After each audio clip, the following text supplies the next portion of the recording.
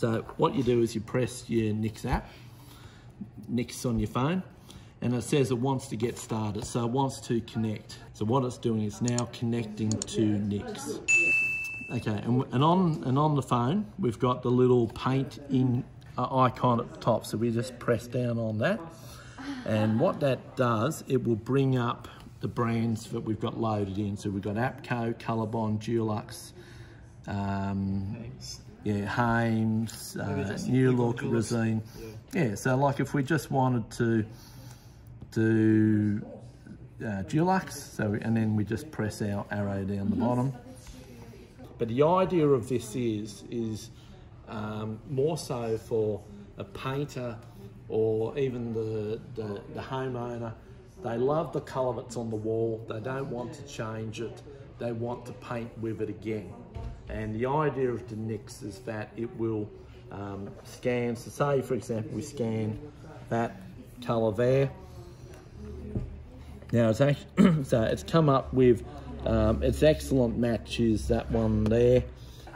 Now to me it looks actually a little bit green, but it could also be because of the amount of light. So basically what it does, it comes up with the colour, and it says to Mrs. Jones, this is the colour that I'm going to repaint your wall with, and it'll be as close as possible. And of course, once you've painted the wall, Mrs. Jones is happy, everything looks lovely and fresh, and it's all done.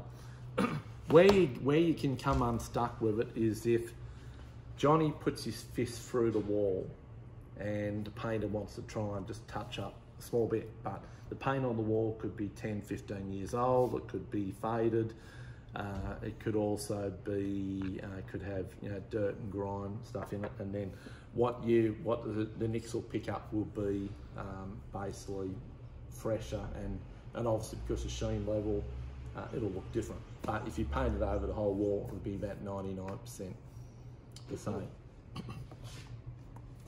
Once you've picked your colour, you can actually do colour schemes. So if you wanted that as your wall colour, and say you wanted to paint your doors, you can say, okay, contrasting would be heritage green, or something like Sutherland, herbal garden. So it gives you a whole variety. You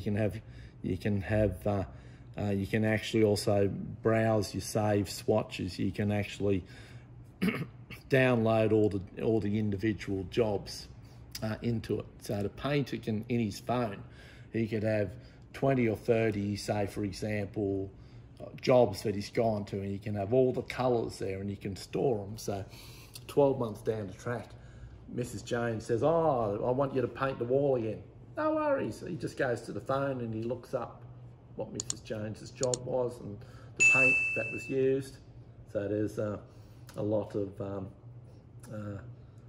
there's a million and one things. So you can differentiate between walls and ceilings, colours per project, yeah? Yep, there's a lot of that. Okay, Brendan, thank you so much. Yeah. I think it was very no worries.